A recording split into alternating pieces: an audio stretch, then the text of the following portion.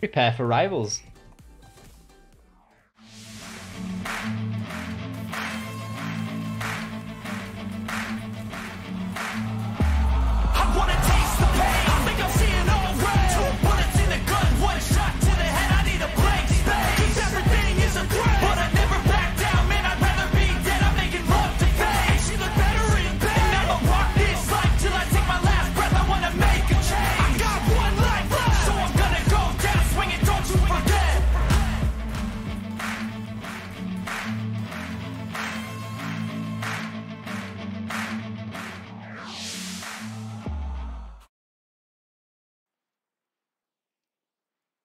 Right, let's see what goes down here then, shall we? So, Wildblood are now attacking. It looks like both teams have got basically the same heroes out. Yeah, it looks like both teams have got pretty much the exact same heroes. The defenders have got 6 sets of cavalry. Impact might sally here. They've all started at A, and they've got like 6 guys with cavalry, and they've got a lot of guys with berserkers as well. We might see a quick sally out from a factory sports.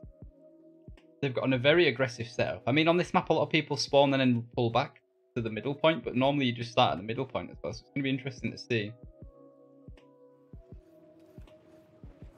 It'll be interesting to see what they do here, but I would not be surprised to see Impact Esports do a sally out now.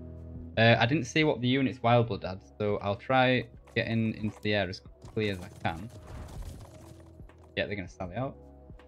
They're going to sally out.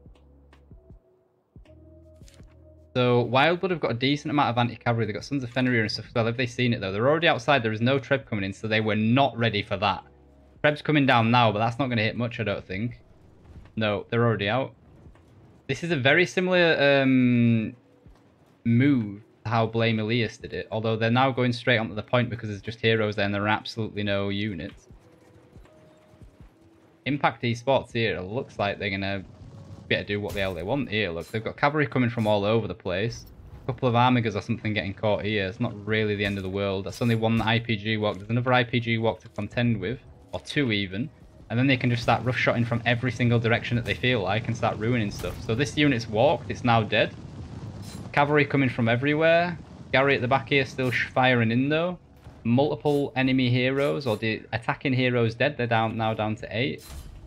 So this has already worked out for Impact Esports. I wonder if that could be a good trip. That was pretty. But I wonder if Impact will just pull back inside now. Yeah, there they go. Definitely did work there, man. 220 units killed from the attackers, only 96 well, 96 lost from the defenders. The defenders lost mainly cavalry, obviously, although they did come out with berserkers and some other infantry as well. They are now all pulling back. They've managed to slow them down. They basically wiped the whole team. Most of the teams died once from the attackers. Only one of the defenders has died so far, which is huge, obviously, because this is only the CBL rules map. So rough times. Rough times for Wildblood. And Retro, thank you very much for the follow, my guy. Much appreciated. So, last vestiges of the attacking sally out being killed here. Probably a couple of berserkers or something just getting murdered. There are still obviously the artillery fire going off now into the big blob down here. There was ballista going off just and cannon shots as well. So they're still going to be able to do damage on the attackers. Looks like, though, the Impact are already pulling back from A. I honestly...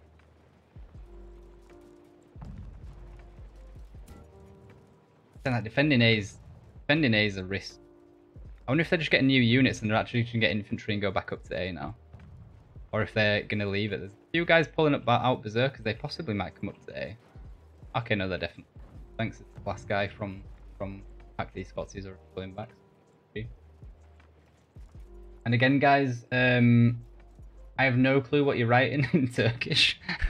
I think that's Turkish at least. I only understand English and German, and those two barely. So apologies for not reacting to the Turkishness in chat. I hope it's at least some good insults going off. Otherwise, I'd be disappointed. Right. So A is about to be capped. I would definitely say Impact. They've got less units, but they've got more high quality units. Looking at it, they've obviously lost a little less units as well, so it's going to be interesting to see. They are mainly concentrated on the sea and supply side. I think it's because they've got guys up here anyway, so they can see rotations going off. Looks like Wildblood's actually going to go for the resupply on the B side as well, at least with a 5-man.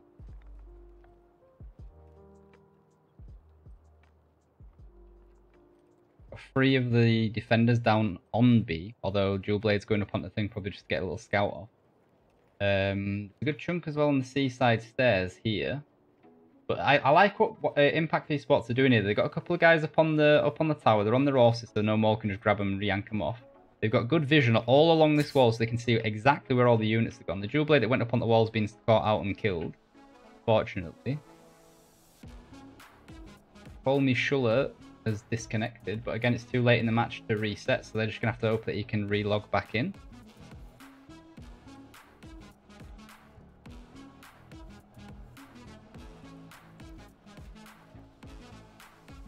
Still got 9 minutes though, so they've got more than enough time. They just need to, like, whatever plan they've made, they need to stick to it. They've got a lot of infantry out. It probably looks like they're going to go for this middle staircase and then try swinging around for B maybe, or maybe go straight for the fly. Push coming on the seaside stairs now. They've still got 13 trebuchets as well. Obviously, if they fight on the stairs, they're not actually going to be able to treb anything, but it looks like Impact, they're probably going to pull back from that. Impact do have 1 set of archers. It looks like Incendiary. Are they at the bottom here? Don't know. Prep coming in now. Not the best place. Oh, here's the artillery. The archers are back. So loads of players up on the wall here, but you can see them move down, so it's not really that much of a problem. Those Falconetti shots, though, are actually decent. Can they reach over here? If they can hit this blob here, defending Falconettis can hit right up to the top as well, so that's actually really well placed. They're going to be able to do damage if they can just skip the top of the stairs, which it looks like they're doing. And if they push over, all they need to do is move the aim point down, and they'll be able to hit that for days. And I don't think these guys have actually got the range hit over here properly, do they? Interesting. There's no attackers coming this way. They're all just up on the walls or up on this wall. Feels like Wildblood getting caught out just... Oh, they're going to push down to the supply here, look. They're probably going to try timing it at the same time, so this push and this push can hit at the same time, so they have to split off what they're going to do. There are a number of the defending heroes going up on the wall behind them, but with no units. I wonder if they're just going to try and sneak the supply. They have to be quick, though, because if they're not in the fight, they're going to leave it like how it was just on the attack when Impact were attacking, and Wildbloods didn't have the unit or the heroes there to do stuff. It's just small talk, Rocket. There's no insults. Disappointing. Who won the first game by the Alex? It was Impact Esports. Impact Esports won their attack, and now they sallied out on their defense as well, so they've got off to a good start on this defense. This push looks pretty solid, though, so far. Maybe could be a little bit more blobbed up on the actual move of units. Concentration from the defenders is actually to defend C, which means they can get on the C really easily. They're defending the supply, but they've let them get C. There's nothing in the backlines here to get around. They've just got a big chunk of units here. Obviously, they're going to lose a lot of units here when they get pushed.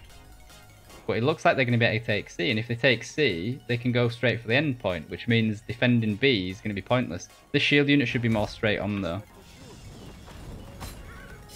They can just get around the side, look, with the Iron Reapers and stuff. Good treb coming in now. They're still capping. They should have had 3 heroes on this from the beginning, so they cap it quicker. But they've done it now.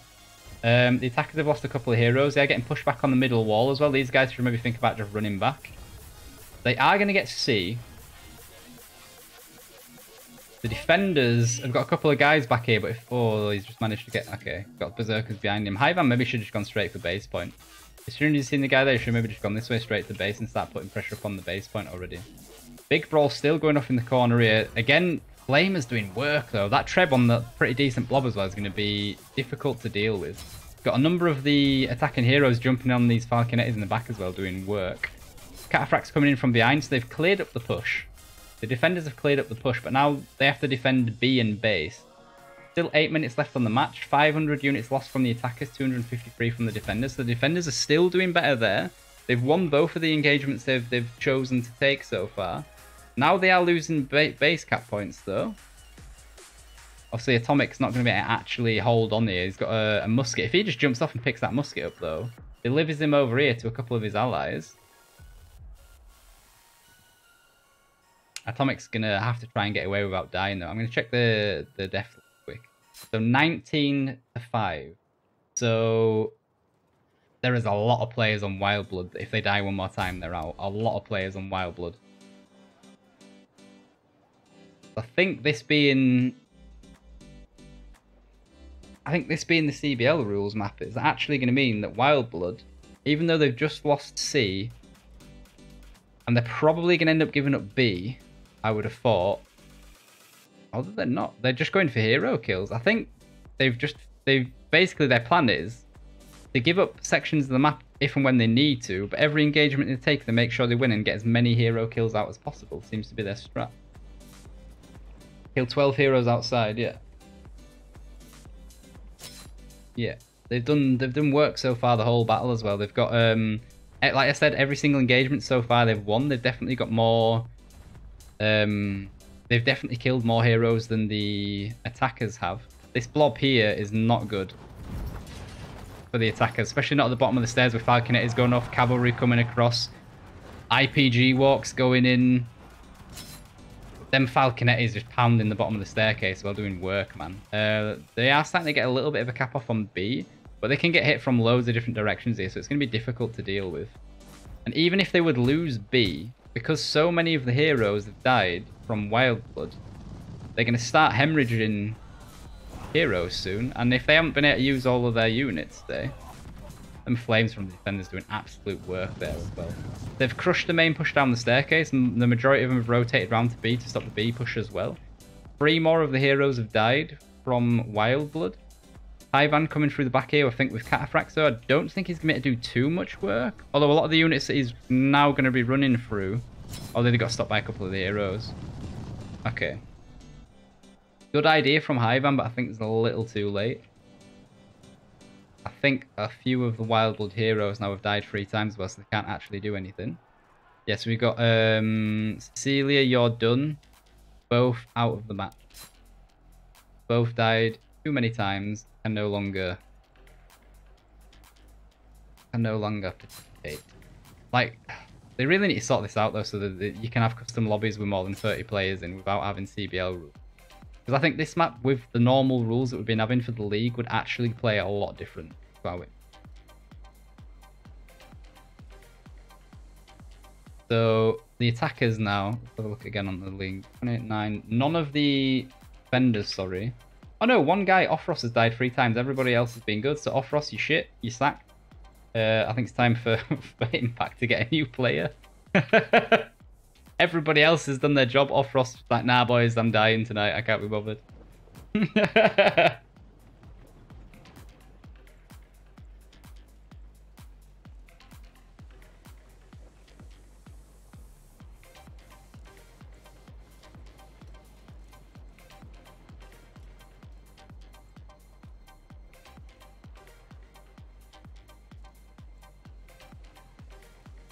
I think Wildblood's out of the game, though. They're waiting for the last respawns now, but again, unless, like, even more have died. Oh, yeah. 1, 2, 3, 4, 5, 6 of them have completely out the fight, so they basically can't win now. It's GG. It must have been last time I looked, because it was still loading, and like it says with a resupply, like the time that they get back in, it doesn't automatically update on here. But there's at least 6 of them that are completely out the fight, so GG, man. As soon as Impact realise that they outnumber them, they're just going to push in and start murdering them. Like, this little 4-man push is not going to go down well. There's just not enough units, not enough heroes, and I think we'll just see Impact Esports swarm them now and absolutely delete them from the map. And Zozo, why are Cataphracts in the game now? They got buffed, didn't they? As you saw the white glow just pop off just as we speak there, if you push the 2 ability, and it's like a cover the commander, so you run ahead of them, push the 2 ability, and like if you get a decent enough distance away for when they do it, they basically get like 2 stages of this defensive buff, if you like. And they can run through almost anything. Like, they can run straight through the front of a Braced Fort Brachia if they get all of their defense buffs off. They still get stopped, obviously, by a IPG walk. And, like, a belly flop from short swords and stuff. But if they don't get seen, they can absolutely ruin stuff, man.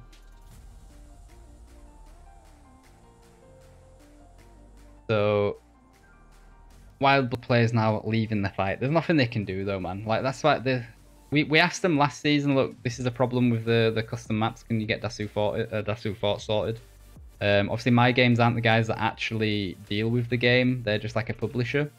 So they have to ask Booming Tech to sort it out as well. And it's probably just not a priority for them. So they didn't bother, which is the shame. I think there's talk of maybe next season not using this map, like next CBR season, because it's just not the best. Ghost of HK, which house is Impact Esports in EU1? I have no clue, my guy. No clue, man. Ghost of, thank you for the follow as well, my guy. It's Kebabs, is it? Okay, I didn't know that. So Kebabs have actually got 2 teams in.